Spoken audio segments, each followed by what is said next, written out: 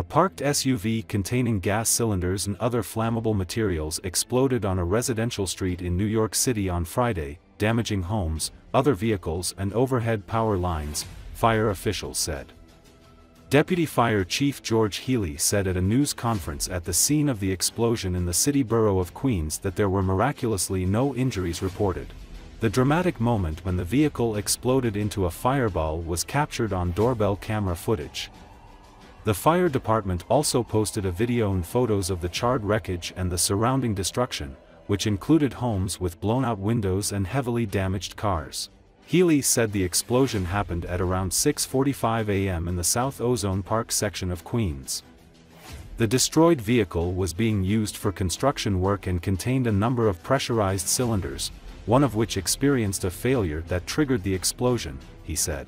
Some lithium-ion batteries were also being stored in the car, though they were not compromised. All told, 5 homes and 5 vehicles were damaged, Healy said. The general public should be very aware of the safety that needs to be utilized when we're using pressurized cylinders and lithium-ion batteries, he added. So please just make sure if you have these devices, they are stored properly and safely in a manner that won't prevent any sort of injury or damage. So leave it to me to be in the middle of another. Yeah. Dark from the corner. Yeah, I was driving by, guys.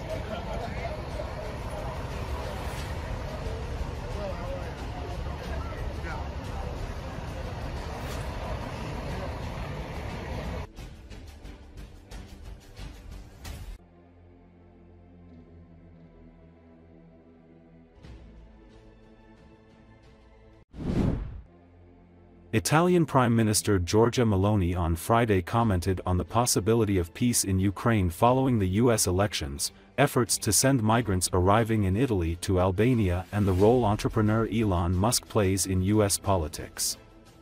Meloni made her comments to reporters on the sidelines of a meeting of European leaders in Budapest. Regarding Italy's effort to send migrants to Albania, Meloni said that there was enormous interest from her colleagues, but there was also a bit of concern on the legal issue of what constitutes a safe country. There continues to be enormous interest from our colleagues. Let's say an attention that I consider absolutely positive and, in short, there was a bit of curiosity also about this whole debate, which concerns the topic of safe countries, said Meloni.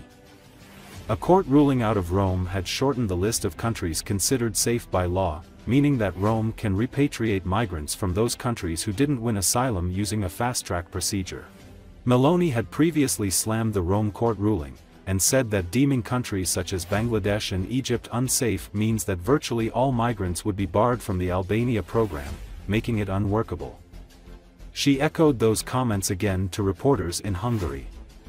According to some, governments are not in a position to define what a safe country is, and so that, when reading some legal judgments, you risk being faced with a reality in which there are no safe countries, said the Prime Minister, referring to the Rome court ruling. As I have said many times, as everyone knows, in fact, this compromises every possibility of governing migration and of stopping illegal mass migration, she added. The agreement to outsource the housing of asylum seekers to a non-European Union member country, defended by Meloni as a new model to handle illegal migration, has been hailed by some countries that, like Italy, are experiencing a high level of migrant arrivals. Human rights groups and non-governmental organizations that are active in the Mediterranean have slammed the agreement as a dangerous precedent that conflicts with international laws. Commenting on Ukraine, Meloni reaffirmed Italy's commitment to peace and supporting Ukraine. As long as there is a war, Italy will be on the side of Ukraine, said Meloni. Western support is crucial for Ukraine to sustain the costly war of attrition, and uncertainty over how long that aid will continue deepened this week with President-elect Donald Trump's victory. Ieri il protocollo Albania e l'immigrazione in generale non erano al centro del dibattito del Consiglio europeo, se ne è parlato nella EPC, nella commissione sulla migrazione della quale io facevo parte. Continua a esserci uno straordinario interesse da parte dei nostri colleghi e un'attenzione che io considero assolutamente positiva. E insomma c'era un po' di curiosità, ecco, anche circa tutto questo dibattito che riguarda il tema dei paesi sicuri, perché poi chiaramente quello che accade in Italia coinvolge anche gli altri, e quindi c'era un po' di preoccupazione su questo tema che secondo alcuni diciamo, i governi non sono nella condizione di poter definire cosa sia uno stato sicuro, un paese sicuro, e che leggendo alcune sentenze si rischia di trovarsi di fronte a una realtà nella quale non esistono paesi sicuri, che come io ho detto tante volte e come tutti capiscono, di fatto compromette ogni possibilità di governare l'immigrazione e di fermare l'immigrazione illegale di massa. Ma guardi, noi abbiamo sempre lavorato tutti per la pace, questo è corretto. Dopodiché, come io ho spiegato molte volte, dal mio punto di vista, per costruire pace bisognava impedire che ci fosse un'invasione.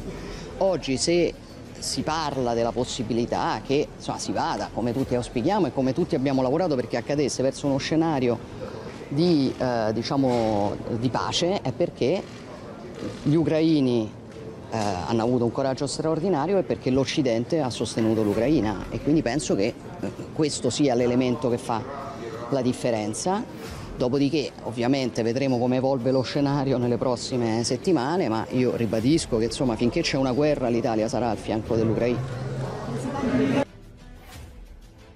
Guardi, non so che cosa si intenda esattamente per impegno politico, sicuramente è una persona che si è schierata nella campagna elettorale di Donald Trump, come migliaia di altre persone si sono schierate nella campagna elettorale americana da una parte e dall'altra, insomma sembra che sia nel diritto dei cittadini aderire alle campagne elettorali. Dopodiché io posso dirle che considero, come lei sa, Elon Musk un valore aggiunto in questo tempo, una persona che sicuramente ha fatto delle cose straordinarie, delle cose importanti, e penso che debba e possa essere un interlocutore, una persona con la quale confrontarsi.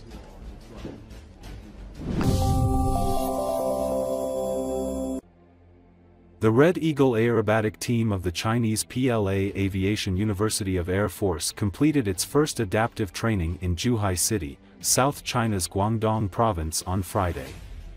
It is understood that the Red Eagle aerobatic team brought 9 JL-8 aircraft to the airshow, including 8 performance aircraft and 1 backup aircraft. According to different weather conditions, the Red Eagle aerobatic team has designed 3 sets of more than 20 aerobatic maneuvers for this year's air show.